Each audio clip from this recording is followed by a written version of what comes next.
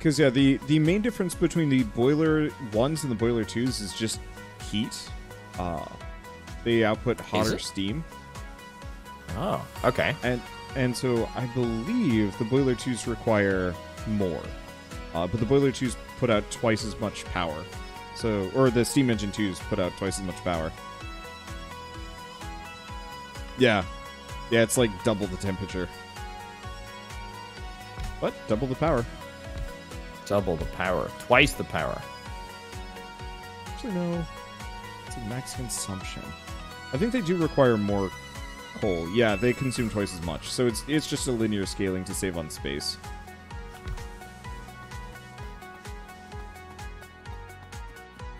Okay, we're halfway to the electric lab, which is real nice. That's going to make things a lot easier. Okay, cool. Oh, good. We're already on electric furnaces. That's a good feeling. Yep. We've got all of the iron on electric furnaces, on the steel on electric furnaces. I should probably upgrade other stuff, actually, but none of it's really that important at this moment in time. Ooh. Yeah, I think, to be honest, I think we're in a good place. I certainly feel comfortable, especially now that we've got that defensive moat around. Go. I'm going to just set up real quick. I'm going to set up a couple of assembly machines to make, like, motors and belts and stuff. Just, you know, random assorted junk that we're going to need.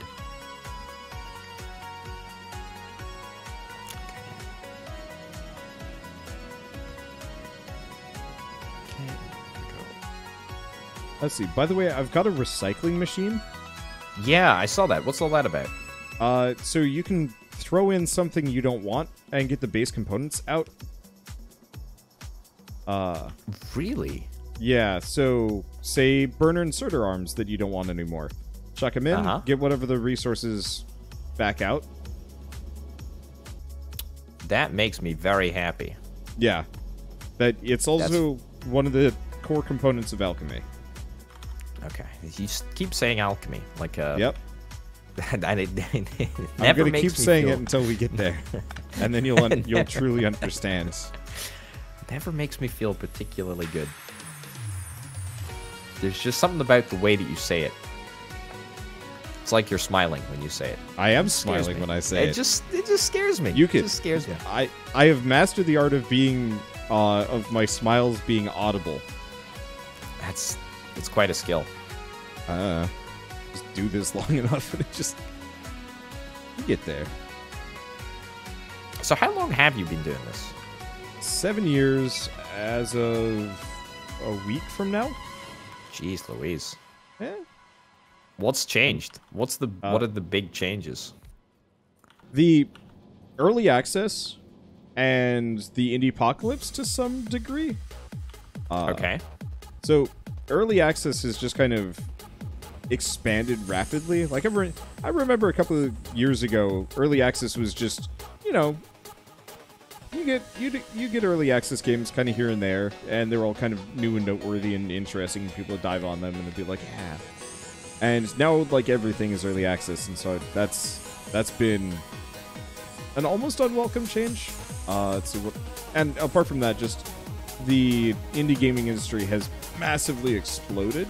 Like, the sheer number of new indie games that come out year after year has increased far more than I had expected. I like indie games. I play them a lot. Like, they're the staple of my channel. However, I feel like every game, unless it's released by like Rockstar, is an indie game. Like the definition has really expanded too. You know what I mean? Sort of. I think it's just because indie games have started taking over a significant chunk of the market, where previously they were much more limited in scale to just, like, the guys that made Aquaria. Team Meat and so on and so forth. And now it's just like Stardew Valley, one of the most successful games of all time, made by one dude. Yeah. Yeah. Oh, here's the problem with our science. we don't have enough of it. Oh, did my manual inputs run out? Yeah, copper's out. Okay. I mean, Yeah, that's... we should probably replace these with Steam assembly machines. Here, I'm actually going to do that real quick. I mean, go for it. Steam can be a bit of a pain to move, though, so that's why I guess I Yeah, haven't. but it's faster than any of the assembly machines we have. It is Because lightning. the regular ones are Just half, follow. whereas Steam is double. Yeah.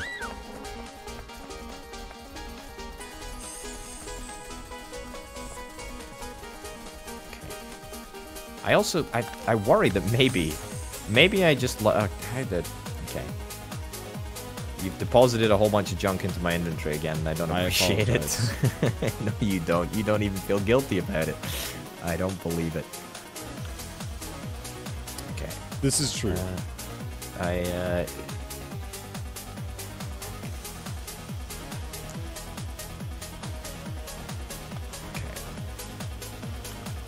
Cool.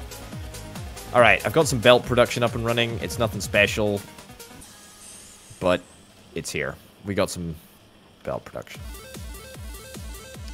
Right. What else? Got motor production 2. That's 6. 1. Alright. Yeah, okay, so we should never need to craft basic, horrible transport belts again. Hurrah. Are you redoing science? Since we've got electric labs, or we will have in Yeah. very, very short time. Good shout. Let's Good see, do we shout. have landfills yet? No. Question. Build over this water. Nope. I mean, what you wanna just completely pave over the this pond right here? Oh, absolutely. Yeah. Yeah. Let's see. It's no immediate rush, but I would very much like to get rid of that pond. You hate ponds. Okay, I see how it is. I hate ponds when I'm building a giant mega factory. That's Okay. Ooh. I didn't realize we've got a to-do list up in the top left-hand corner. Yep. Yeah, so we can actually share stuff. I don't know how to do it. Add new. Huh. Yeah. I'm probably going to just ignore that. Oh, well, of course. Not because I'm necessarily disinterested, but just because I don't know about you. To-do lists are always difficult for me because I feel like by the time I get organized with the whole to-do list, I could have just completed one or two things on the task, so I usually just have like real crappy notes that I'm just like, game, date, done. Yeah. Sometimes it screws me over, yeah. though. Yeah, I try to do to-do lists, but I only really use them when there's like a lot of stuff on, like a lot of stuff happening. The rest of the time, I feel like it's a little bit of a distraction from actually just doing the stuff that you need to do. Yep. Sometimes it's necessary, though. I was in bed yesterday, just ready to go to sleep. You know, wake up on time, no big deal. Check my phone right before I went to sleep. It'll be okay. There's nothing major. And then I get an email from one of my PR companies that wanted to sponsor a video, being like, "Hey, where's the video for a review?" And I'm like, "Oh, right, that game." So I like popped out of bed and recorded. Then you replied, "Oh, it must not have gone live. Oh, silly YouTube for not scheduling the video I just properly." sent it off. I don't even give those excuses anymore. Those worked in school. They didn't even work in school, and I knew it, but it was just kind of obligatory. But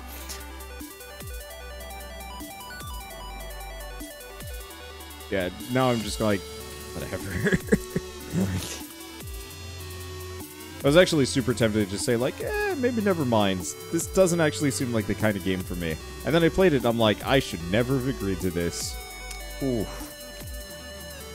Okay, we need glass.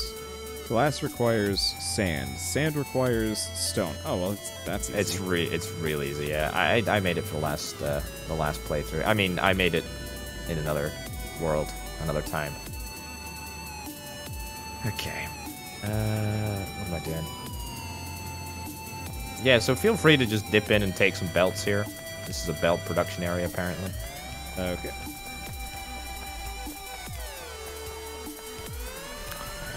So much junk in my inventory since you filled me right up. It's actually a real impediment to getting stuff done. Just oh, do we have warehouses yet? No. Another world, I think. Yeah, another world, another time.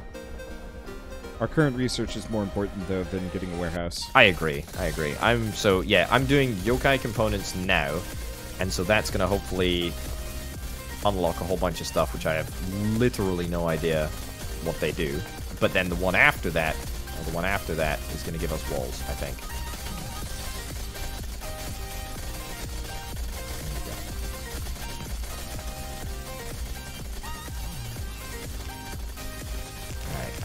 I mean, what are the biter? The biter evolution is at 15%.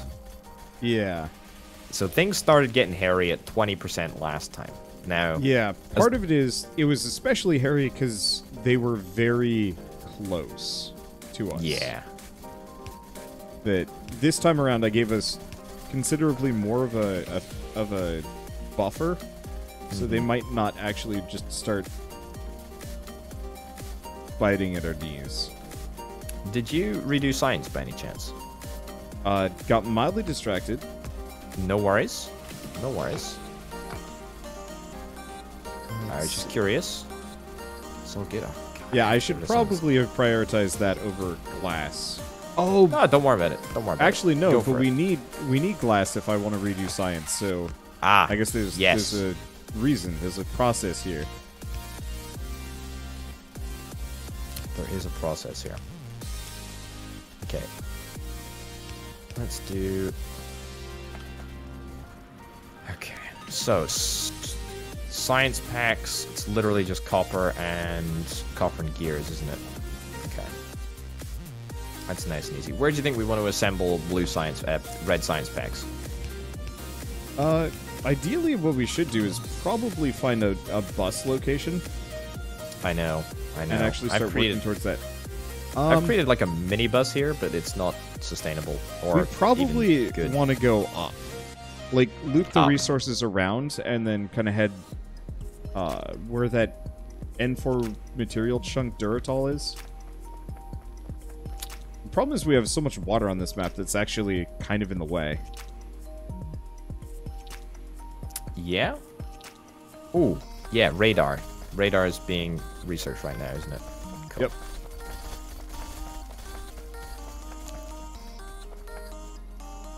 Okay, there we go.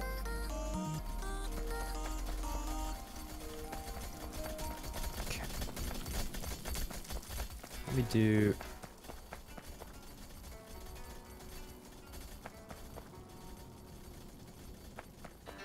Okay, so now I got some electric labs. Wonderful. I'm gonna just slap them down on the ground and... I don't know. Okay. Should I...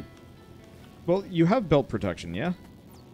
I haven't built production. I was just sort of thinking about how I wanted to do it out here. This is just belts. This is just temporary belts well, to get us. That's what I was asking. Yeah. I mean, I guess we could do some horrible thing where, yeah, I guess actually, screw it. Let's just extend the bus down.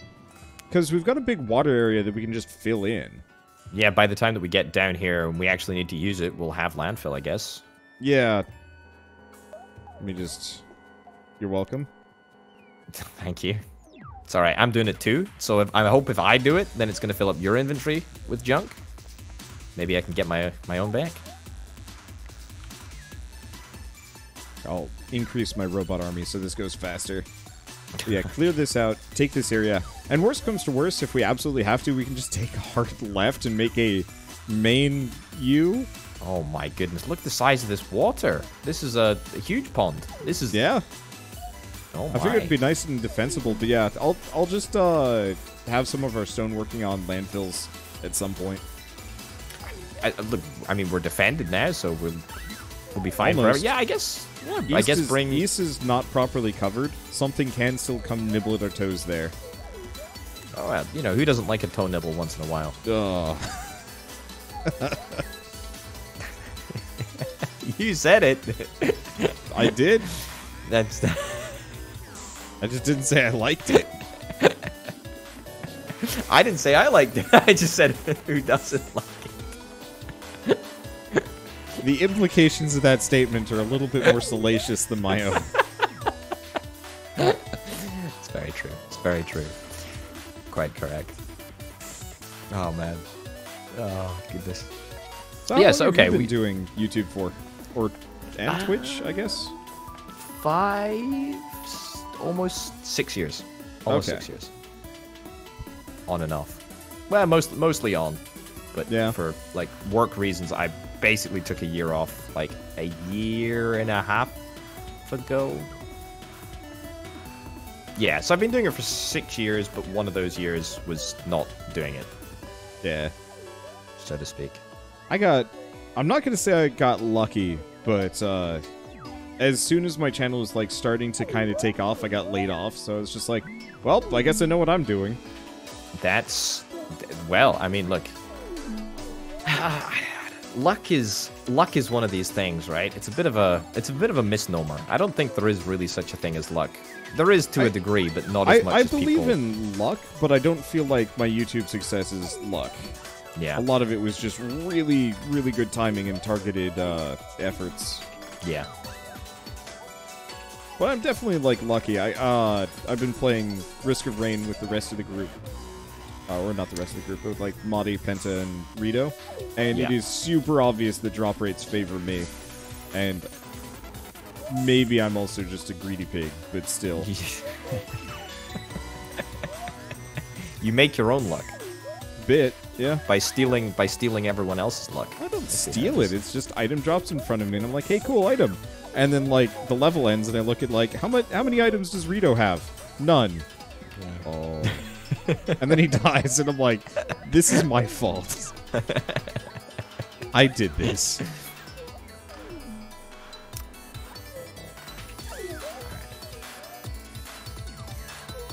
Don't mind me. Don't mind me. Just turning off the power temporarily.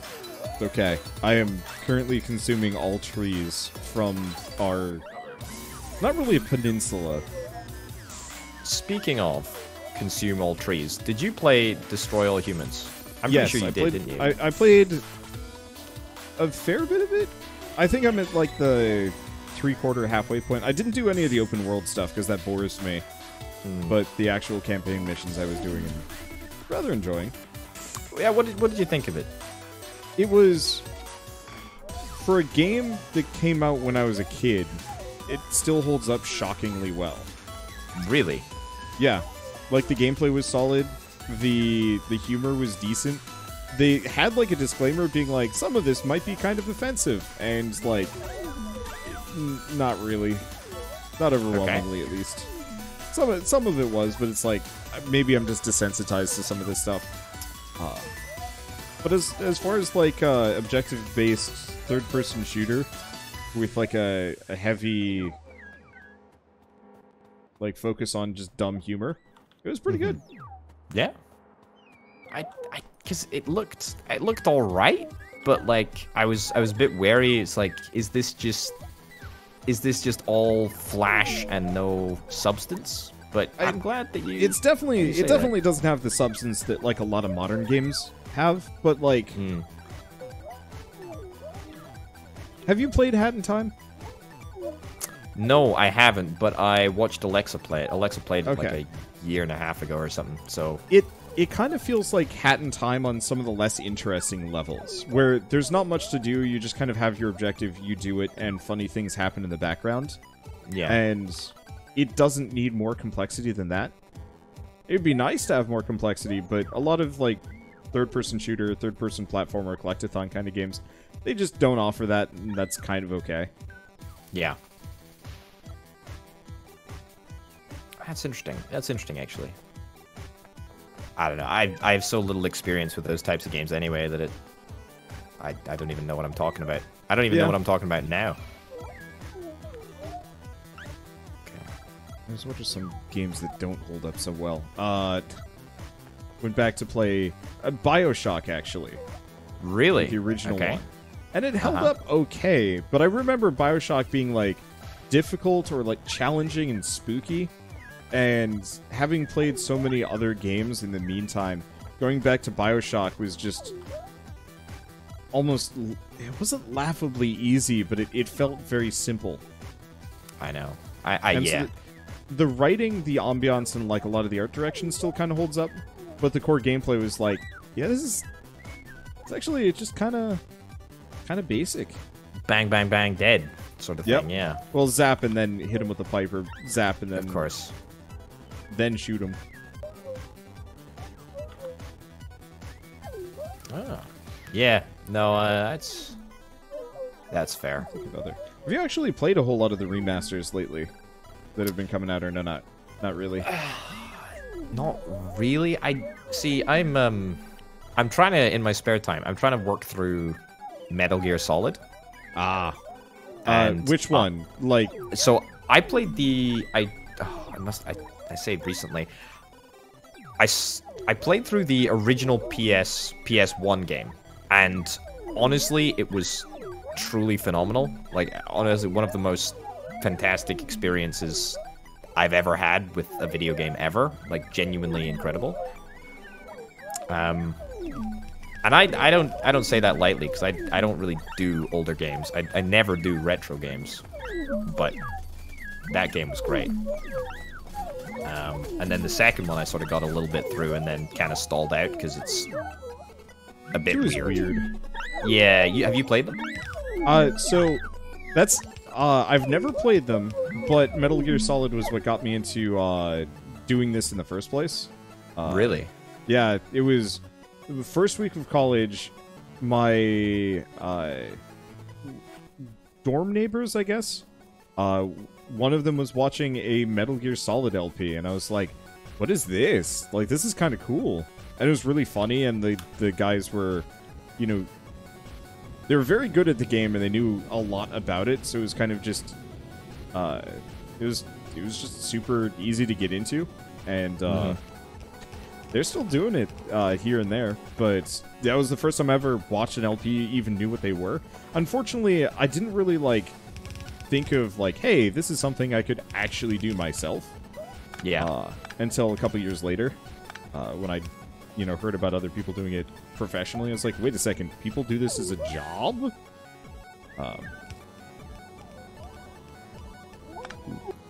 Oh, wow. That is... Do we not have a... Oh, we do have a chest for iron. Yeah. I'm bringing copper down to the bus over here. I should point out. I'm probably going to want to tear an amount of this stuff up so we can have some more space to process iron. Yeah, I actually 100% agree. This area over here, where I am, is entirely temporary and just giving us belts. So, like, this entire area here, I'm not going to touch at all. Okay. Because, yeah, each one of these individual lines going into the furnaces is not the most efficient. None of them. I mean, the furnaces are just garbage. They're just, you know, compared to what we get later. And then the steel area is super temporary. Yeah. So, yeah, look, this area entirely down here, I would say, is like Ironville.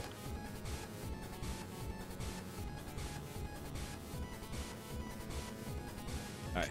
I'm going to do the lazy thing and just handcraft a bunch of automation science packs. Go for it. Is that the green ones? Yeah. Nice. Oh.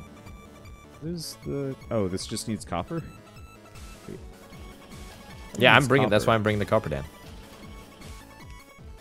This is not a good idea, actually. Oh, I see.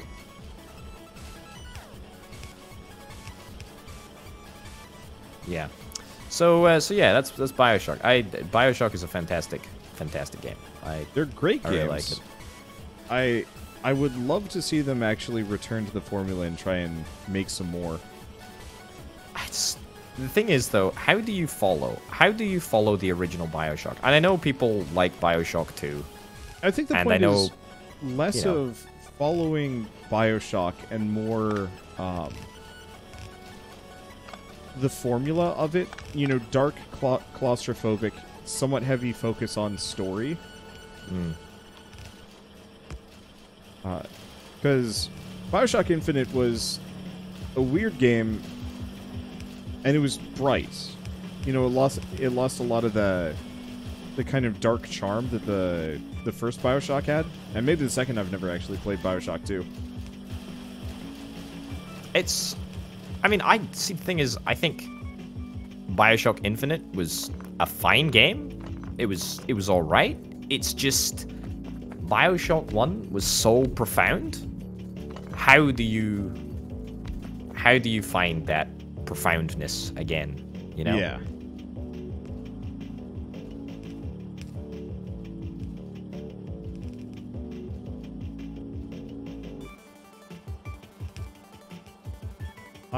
You know, that is, I don't know. I mean, I guess from my perspective, you don't always have to have like a perfect sequel or like a proper, you don't have to do better than the first. It just has to be fun or interesting in its own way. I see a lot of games specifically trying to top the previous one, and sometimes it works. You know, recently there have been a whole spat of sequels. Risk of Rain 2, Rogue Legacy 2. What else am I playing? There's Binding more sequels of Isaac than Rebirth. Yeah. Jeez. Yeah. And so a number of those, I mean, admittedly, Isaac Rebirth was absolutely just topping the previous one. And same thing with Rogue Legacy 2, but I liked how Risk of Rain did it, where they're just like, yeah, we're just going to do something completely different. And it actually worked out really well for them. Yeah. I've watched you play it. I've watched a bunch of people play it, and to be honest, it just looks, it's not my type of game. It is a You're not much of a roguelike guy though, so that doesn't surprise me in the slightest. No, I very, very much not a roguelike. I like. It was interesting. I was watching your series with Rito and Alexa, the Gunfire Reborn one, and and Rito, I think, was talking about how much he didn't like meta progression, and I think you chimed in that you also didn't like meta progression or something in roguelikes. I can't recall. It depends. But like I couldn't disagree more. Like I feel like the meta progression is what interests me the most. You know? I think the biggest issue in a lot of cases is that meta progression becomes a replacement for complexity in a game. That it is there to give you something to do and nothing more. And so that works for a game like Rogue Legacy, where you are grinding to increase your stats, but the whole game is about the grind. But there's enough interesting variety, things to explore, little tricks, and it's hard enough that, you know, you don't really feel like you're just grinding the whole time. And it's not very long either. Like, my Rogue Legacy 1 playthroughs are 10 hours long tops. Whereas the issue I was running into with Gunfire Reborn was the only thing to do was to grind. Yeah. And there was only one boss. There was only one region, and like one of my moderators is actually also a moderator for the Gunfire Reborn people, and to unlock everything in that game was easily 100 hours. And I don't want to be playing a game for 100 hours fighting the same first boss, second boss, third boss, going through the same first zone, second zone, third zone, with minimal variation. Like, you have to have a game with Factorio levels of complexity and interest to get me to come back for that repeatedly. Yeah. And so I think it's fair. Yeah, totally.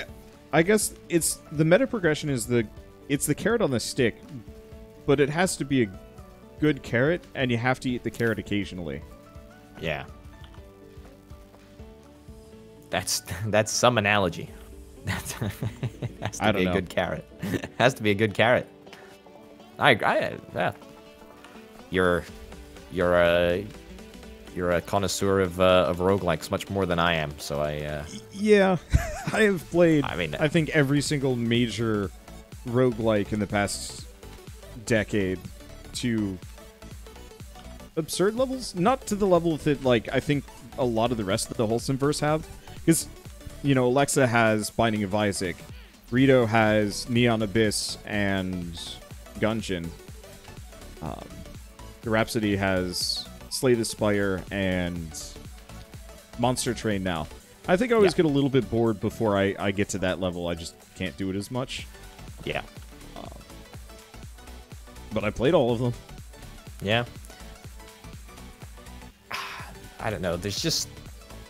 I just don't like playing the same thing over and over again in very, very similar fashion. I like an ever-evolving game, like Factorio. It has to... Yeah. The interesting thing is, like, I'd rather play a roguelike than for, like, 3 months than Factorio for a while. Or, when I'm done with Factorio, I put it on the back burner for, like, a year. You know, then I am done, and I don't want to think about it again for a while. It's a saga, right? It is a chapter of your life. Yeah. When you play it. This is very true, actually. I have a number of fans who only watch me for Factorio, and they only come back once a year for my inevitable yearly playthrough of Factorio. And I didn't know they existed until they were talking about it this year because I was late. Oh, really? You got a schedule to keep. Not really, but I didn't realize I was that consistent. Is the real answer. I don't know. Factorio is weird in how it just draws you back, even though it's like you're basically playing the same thing over and over and over again. Because every time your process changes, and the mods have changed, so it's, you know, it's different than it was. Yeah. Again, it's like, good games, in good games, I think you're competing against yourself, because then there's always something to improve. Yeah. You know? Let's see, is this your rudimentary... This is my... Yeah, I'm sort of zoning something out here, just to... I'd probably do away with the boxes, and just have these ready to like belt out. Yeah. I like buffering. I like buffering, but it's going to be a lot of space. I would buffer afterwards, like at the end. So I would put the buffer here instead. But are we not losing a whole bunch of production coming out of these? You don't need that big of a buffer, is the answer, especially if this scales up. Because the buffer is just like a small amount that you can come and grab some iron. You don't really want to be stowing thousands. I guess you're right. No, but as the point that I'm making is that I'm not sure that you're gonna like get the maximum amount of efficiency out of these stone furnaces, because there will always be iron like waiting over here, if that makes sense. I'm just not sure if we need that level of efficiency if we're not pulling it after a little bit. Hold up, let me test it. We can test it. Okay. Let me bring it in. Oh man, every time I level up, I have a little mini heart attack. I'm like, what is that noise? It's an absolute surprise. Yep. It's an absolute surprise, and it's such an unnatural Factorio noise. Yeah, I hope they come up with a new sound, but these are my burner labs. Get out of here. All right. Let's give this a test. That's what we go. Okay. Yeah, because iron production is slow. Yeah, we can speed it up. I'm waiting until we get advanced material processing. That's the main bottleneck for me, because that gets us the electric steel furnace, which has double the crafting speed. I figured I'd go all in on updating our setup once we had that.